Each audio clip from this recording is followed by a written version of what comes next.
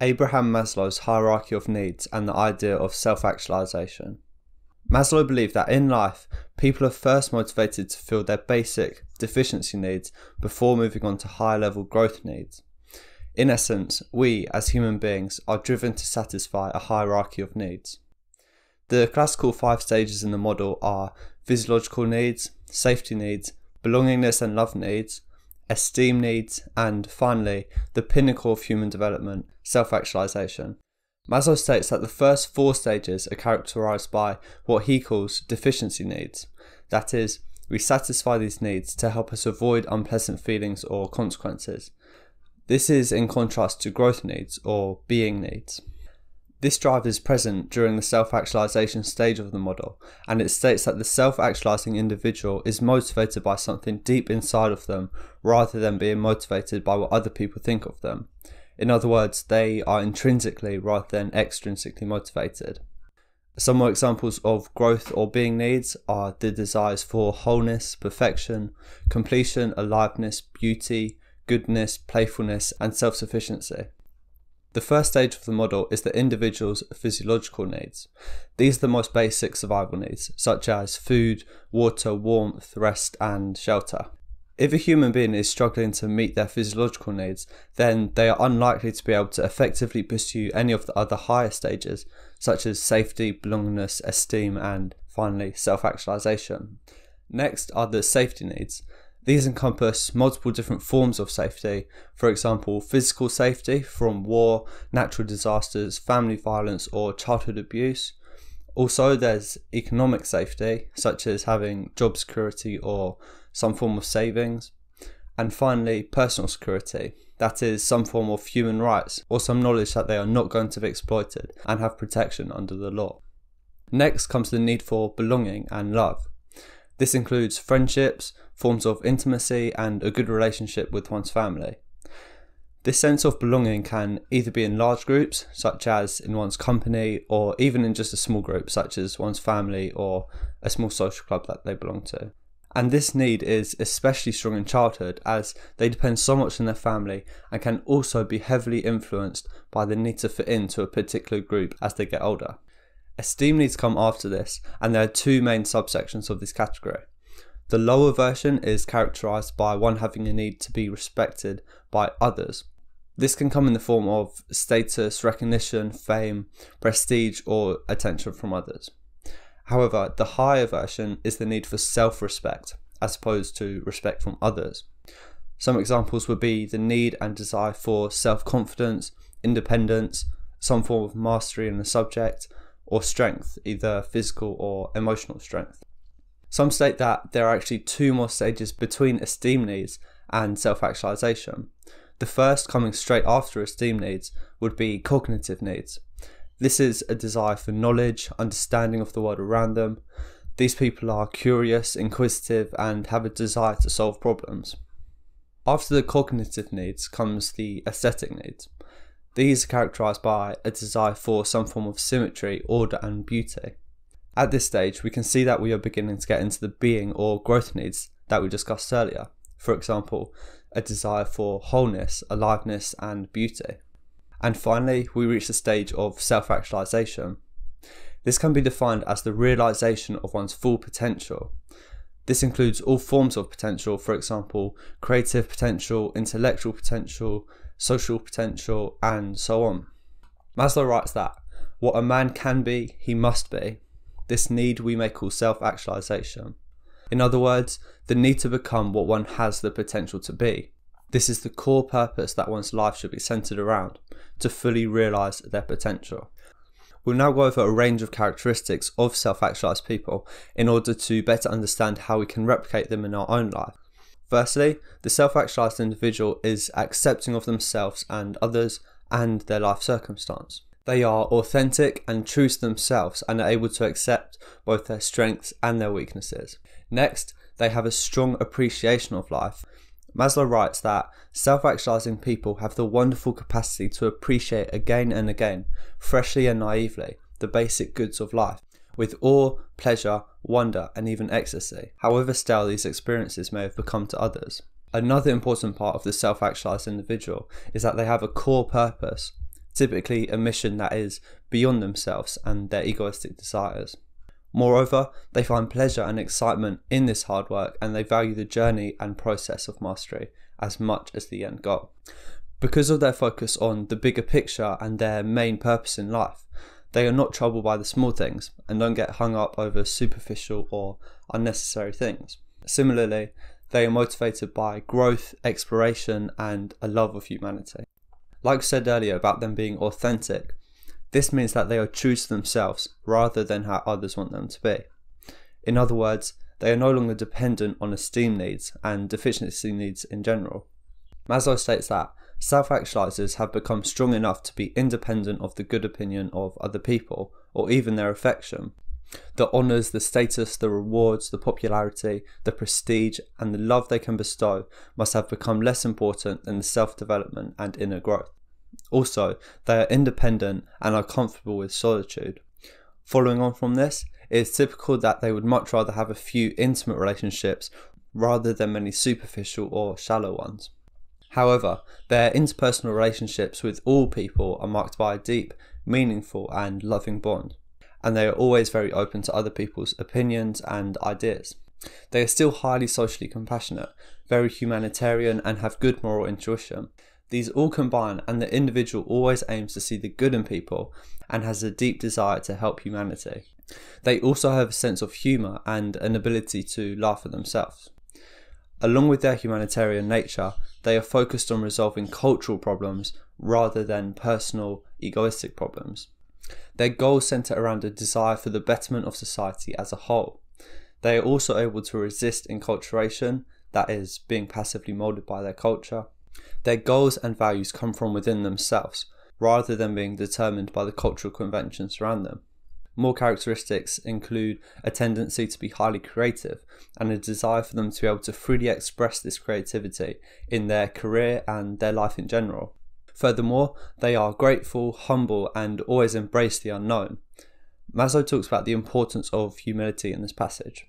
They are all quite well aware of how little they know in comparison with what could be known and what is known by others. Because of this, it is possible for them, without pose, to be honestly respectful and even humble before people who can teach them something.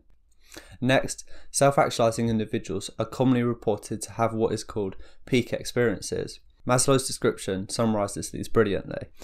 Peak experiences are feelings of limitless horizons opening up to the vision, the feeling of being simultaneously more powerful and also more helpless than one ever was before, the feeling of ecstasy and wonder and awe, the loss of placement in time and space, with, finally, the conviction that something extremely important and valuable had happened, so that the subject was, to some extent, transformed and strengthened even in his daily life by such experiences. A final few characteristics is that they live in the present, they are not ideological, they do not stereotype, they do not get caught up with trends, and finally, linking back to the idea of humility, self-actualized people do not think they are perfect.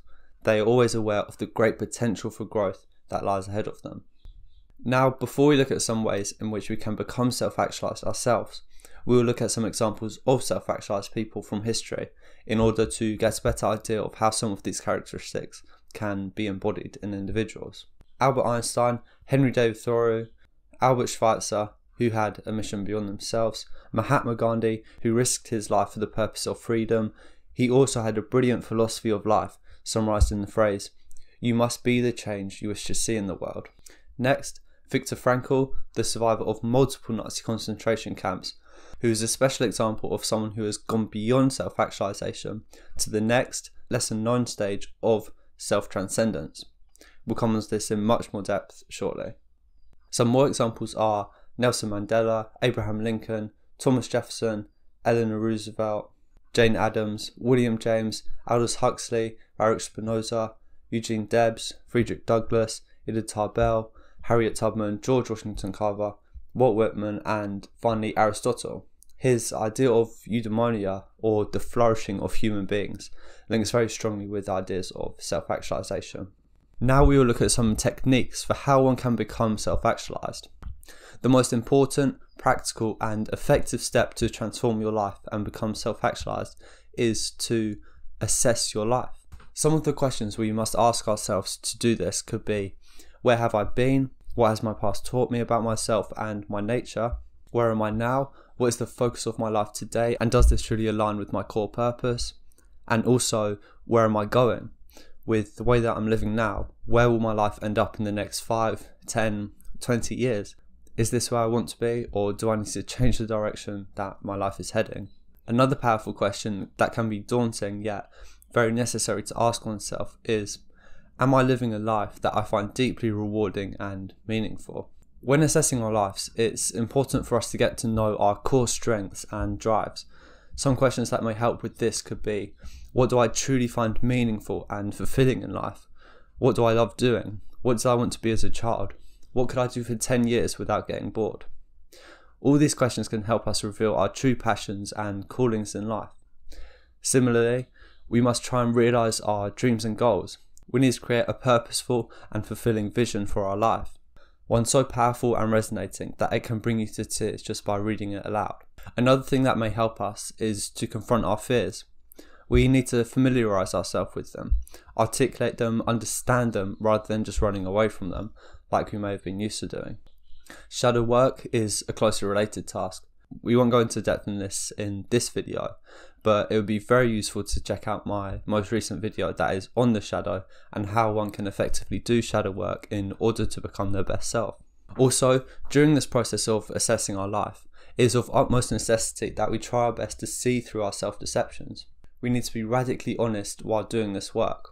We need to treat it like our very life depends on it, because in reality it does. Our life does depend on this work. Now, during this work, it is almost a certainty that you may become overcome by guilt and shame, but it's important not to be angry with yourself. We should accept any mistakes that we have made, and we can now have that realization that now is the time to make a change for the better. Not tomorrow, not next week, not after that promotion. Now, all it takes is that change of attitude, and one's journey to self-actualization begins. And we need to remember that this work of assessing one's life is not just a one-off thing that we do once on the train journey home. Instead, this is a continuous process that we must carry out regularly. We need to be constantly assessing our progress, our accomplishments, and areas that still need improvement. Something that can help tremendously with this, and is practically a must if you want to carry out this work, is to keep a journal. This can be a physical journal or an online form of note-taking. I recommend Evernote. It's a very useful tool to effectively carry out this work. Another useful technique or attitude to practice is to take 100% responsibility for your life. Accept that it is you who needs to change, not your partner or your boss or society. It's you. This is your life. We need to toughen up and take responsibility. Do not project your problems onto others. It is you who are responsible for your life. You can deny it as much as you like, but this victim mentality will certainly prevent you from reaching your full potential and becoming self-actualized. Another useful thing to do is to learn how to stay in our center.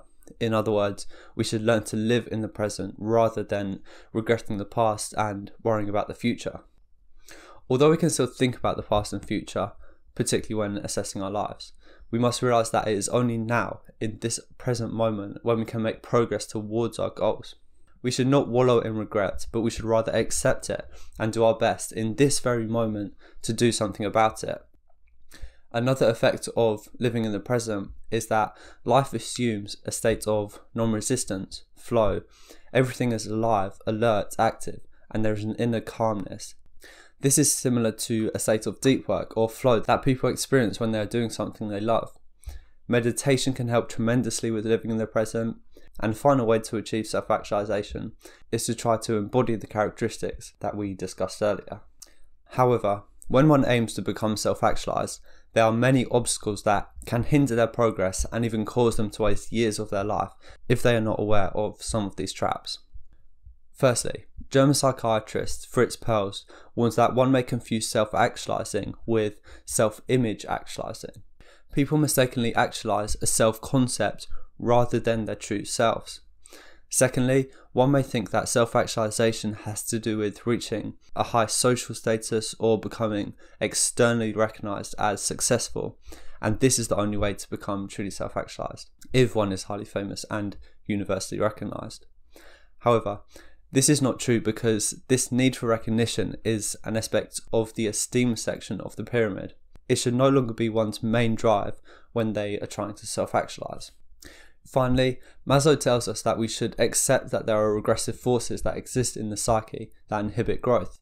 However, we should learn to view these symptoms not as a sign that we are ill and need medications, but rather as a cry from the growth forces within, warning us that a change in our life is needed. Towards the end of Maslow's life, he formulated a stage after self-actualization, a stage he called self-transcendence. Self-transcendence is characterized by an ability for one to realize the unity of all being and to have an intuitive understanding of the connectedness between all things. There is a shift in values from the self to something much greater, something beyond the self. These people take responsibility not only for themselves, but for the world and society at large. It comes with the realization that you are only a small part of a much greater whole, and so we must act accordingly. You only act in the way that promotes the well-being and functioning of the whole.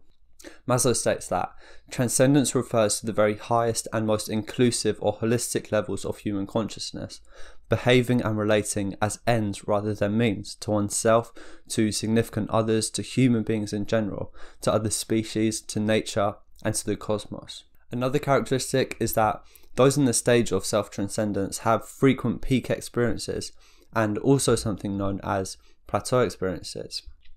Plateau experiences can be thought of as gentler, more sustained forms of serenity that can be cultivated through conscious, diligent effort.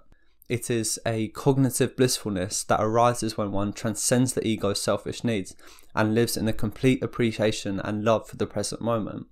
Again, meditation is a very helpful technique to experience this state of mind. A couple more ways in which we can experience this state of mind is by experiencing the beauty of nature. For example, gazing at a flower intensely in a meditative state. This is a brilliant way in which one can experience the inherent and awe-inspiring beauty that exists in even the most simple things, those things that we typically overlook. Another method is, when with a family member or a friend, imagining that you or he or she is going to die soon. This is a very effective technique at getting us to become present and truly becoming aware and appreciative of the other person. We can truly realize how much we love them. Some final phrases that summarize the idea of self-transcendence are: it is more blessed to give than to receive. Do not ask what you can get from life, but ask what you can give. Holism, this is viewing everything as parts of a greater whole, all of which are in intimate interconnection. And spirituality, either theistic or non-theistic, and having the willingness to deny themselves in order to serve something greater than themselves. But how can one achieve this state of self-transcendence? Firstly, one can dedicate themselves to spirituality, meditation, and mindfulness. The extreme end of the scale would be enlightenment and ego death, both of which would be the ultimate form of self-transcendence, but it certainly doesn't have to be this extreme. It can just be a simple yet very consistent daily meditation and mindfulness habit. Some other things that can help are being creative and making sure that we construct our life purpose in such a way that we express our creativity freely without bearing it away. Also, we can get close to and come to find great inspiration in nature. Next, we can engage in a process of shadow work. Again, I highly recommend watching my previous videos that covers shadow work in a lot more detail. It's perhaps one of the most effective things that one can do in order to improve all aspects of their lives. Next, it can help to live in a positive environment, one that is transcendence conducive to the individual. Finally, in order to reach this ultimate stage of Maslow's hierarchy, we must dedicate our life to something bigger, something greater, and something that goes beyond just ourselves. Thank you very much for watching, and be sure to like if you found the video useful, and be sure to subscribe because it really does help the channel out. I appreciate every single person that watches these videos, and I do hope you find the ideas as useful as I did when first learning about them. Thank you again, and I'll see you next time on Feeling Philosophical, and goodbye.